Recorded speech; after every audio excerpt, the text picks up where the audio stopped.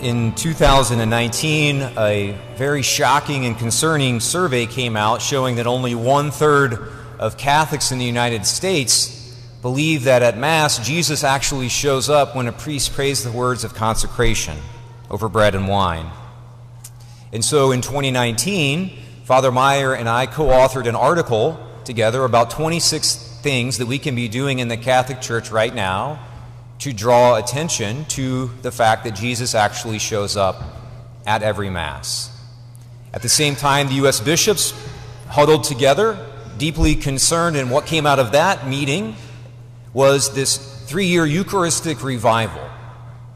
And so Father Meyer and I, along with about 50 other priests throughout the country, were asked by the U.S. bishops to become national Eucharistic preachers.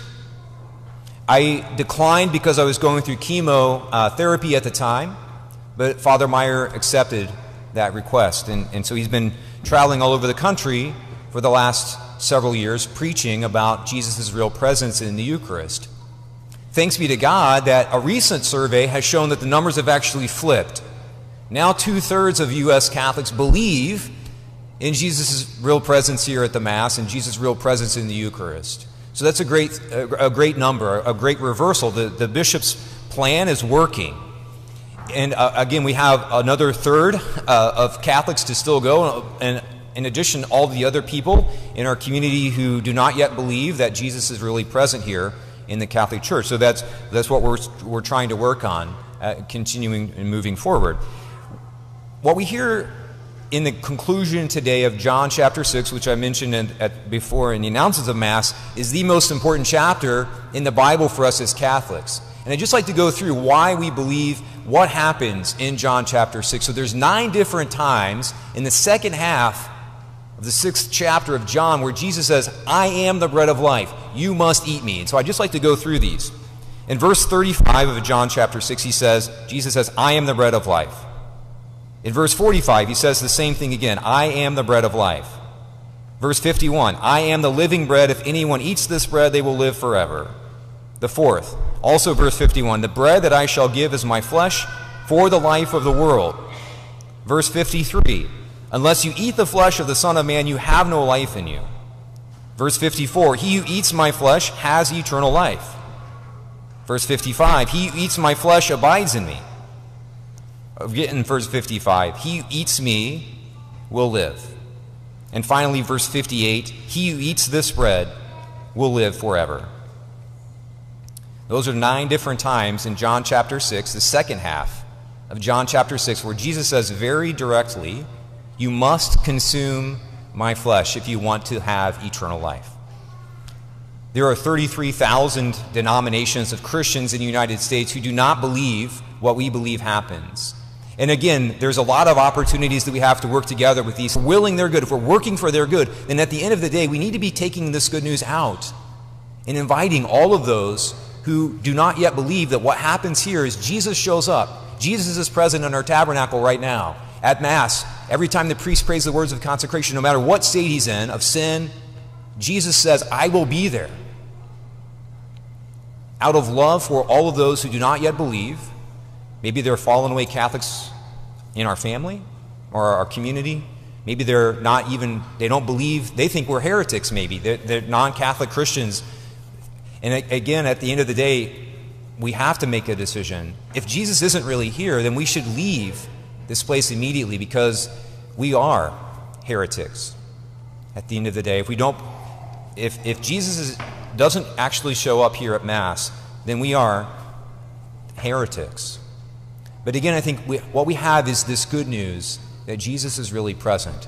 And so again, I'd just like to talk a little bit about these rebuttals that these 33,000 denominations say against our belief that Jesus is really present here in the Eucharist. And one of the things that they say is that Jesus says other things in John's Gospel that he is, but none of those are seriously, he doesn't mean any of those other things seriously. So they say, Jesus says elsewhere in John chapter 6, I am the light of the world, I am the good shepherd, I am the way, I am the truth, I am the vine.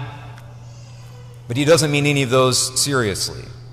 And one of the Catholic responses to that is, Well, he doesn't say, I am the good shepherd 9 different times. He doesn't say, I am the light of the world 9 different times. He doesn't say, I am the vine 9 different times.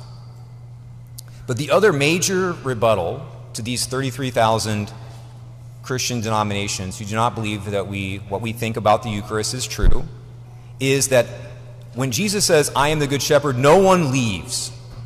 No one stops following Jesus.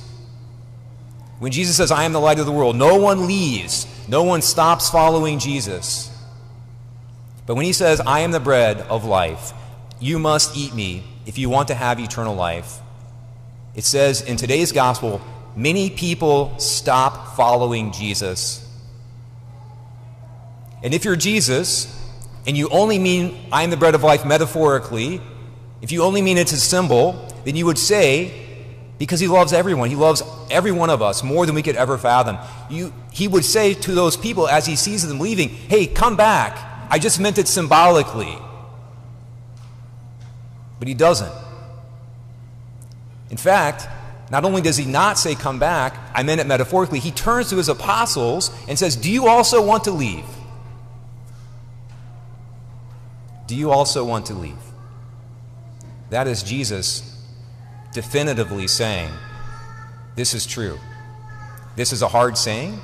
He knows that he's asking people to eat his flesh and drink his blood, but he doesn't waver in any way. In fact, again, he turns to his apostles and says, do you also want to leave?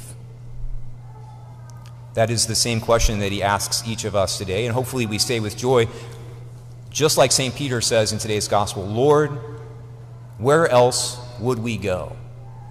You alone have the words of eternal life. May we say back to Jesus with joy, with love, Lord, where else would we go? You alone have the words of eternal life. May we take that good news out to the streets. We're compelled out of love to invite everyone here.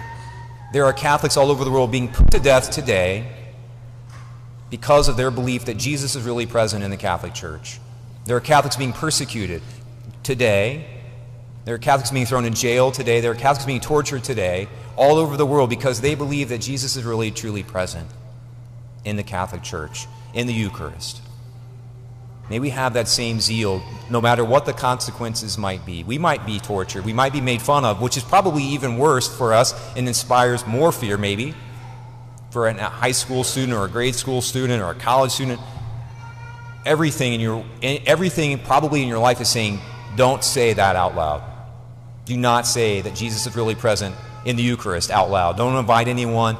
Don't do anything that would ever draw any attention to yourself. But we are called to love everyone in the world. We're called to invite, to will their good, which means to invite them into the Catholic Church.